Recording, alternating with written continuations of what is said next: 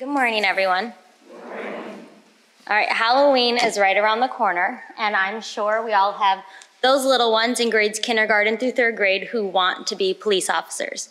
You guys know them? We're gonna see them. But their eyes light up when they see a police officer wanting to get a wave, a high five, or to start a conversation. But by fifth grade, the number of students who want to interact with police officers decreases. And this only continues to decrease as they get older. So what changes? I teach a diverse group of students, and it seems that we can't go a day without seeing a video of a police officer targeting, harassing, or inflicting violence upon somebody that looks like them. Students are angry, they're hurt, and they want to do something to stop it. Police reform has always been a topic for communities of color, but with the recent video capturing of injustices inflicted on people of color by the police, it seems that police reform is demanded by most Americans. Again, what changed? As we learn the history of development of policing, we learn that police departments were created to manage riots and other social disorders.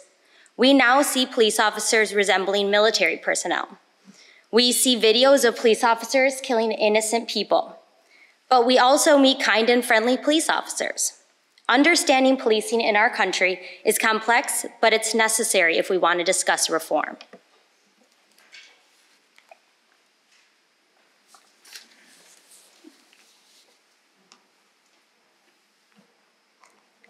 So I teach 4th and 5th grade English language arts and social studies at McClellan Elementary.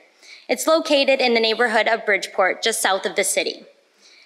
McClellan Elementary is very diverse, especially for Chicago public schools. With diversity comes many different perspectives. These are our 5th graders, all 29 of them, and they have a voice, and I want them to keep using it. Living in Chicago, we experience how police brutality can affect a city. In 2014, 17-year-old Laquan McDonald was shot 16 times by a police officer. Last school year, we streamed the trial of Jason Van Dyke, the officer who murdered him, and we celebrated in his conviction, but we weren't happy because at the end of the day, it was another African-American who was murdered by the police. We all know that police brutality is not unique to Chicago. Like the rest of our nation, our police force in Chicago, the CPD, has numerous incidents where people of color have been targeted, harassed, assaulted, tortured, brutalized by police officers. For instance, in 1970s through the 1990s, Chicago Police Commander John Burge tortured over 100 African-American boys in 2 false confessions. In 2015, Chicago became the first city in the United States that created a reparations fund for the victims of police torture due to the trauma that John Burge inflicted. He was not the first police officer in Chicago to inflict torture or excessive force on people of color, and our data shows that we have not found a solution to this problem. Examining the history of our policing in our country and our city will help us understand this heinous reality and offer insight into how we can improve our relationships amongst police and members of the community.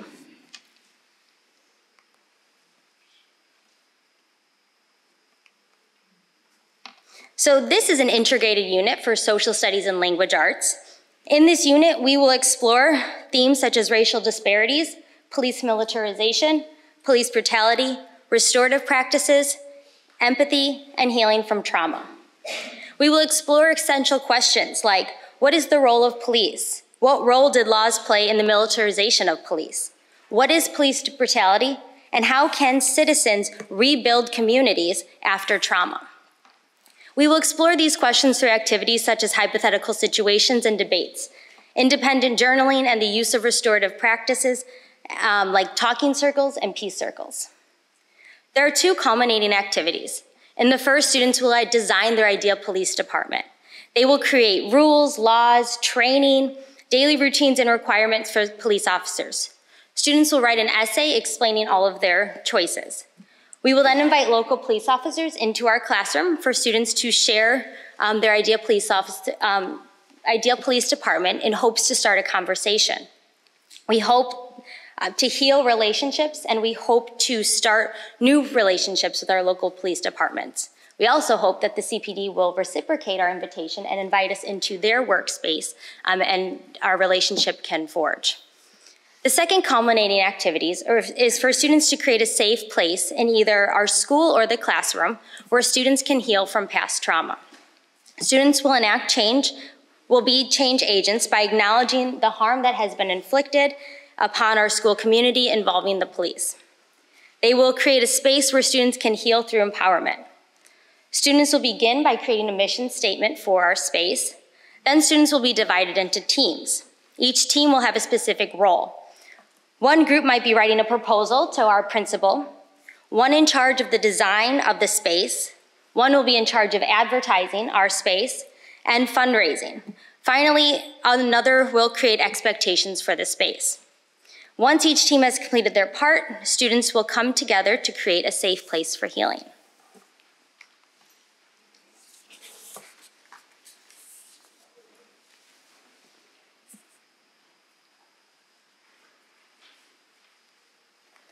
So where do we start?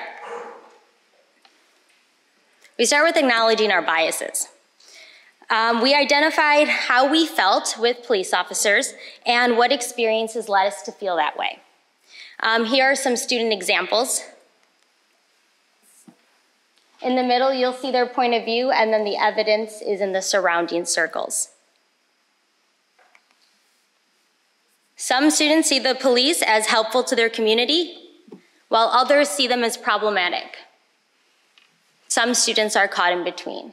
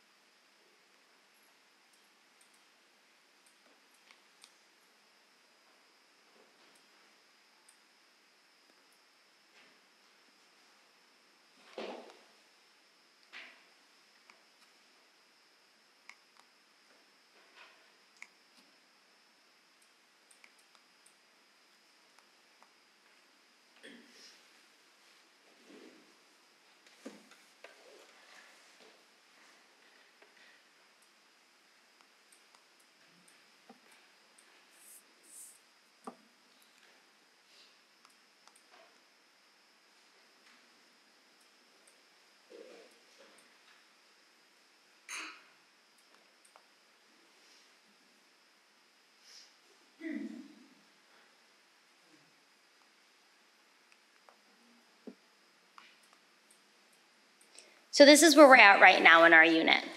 We're at our talking circle. Before we went on strike, we had our first talking circle. The purpose of a talking circle is to create a safe, non-judgmental environment where each participant has the opportunity to contribute to the discussion. So before we met in our talking circle, we came up with talking circle norms, and I recommend that you do that if you're gonna have talking circles. Our norms included confidentiality. What happens in the talking circle stays in the talking circle.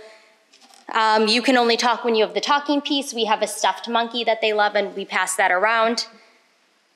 Listen to all classmates, and most importantly, respect peers' voice, because all of our opinions are valid because they came from experiences. Students shared their experience that they had with police officers, and then they shared their point of view.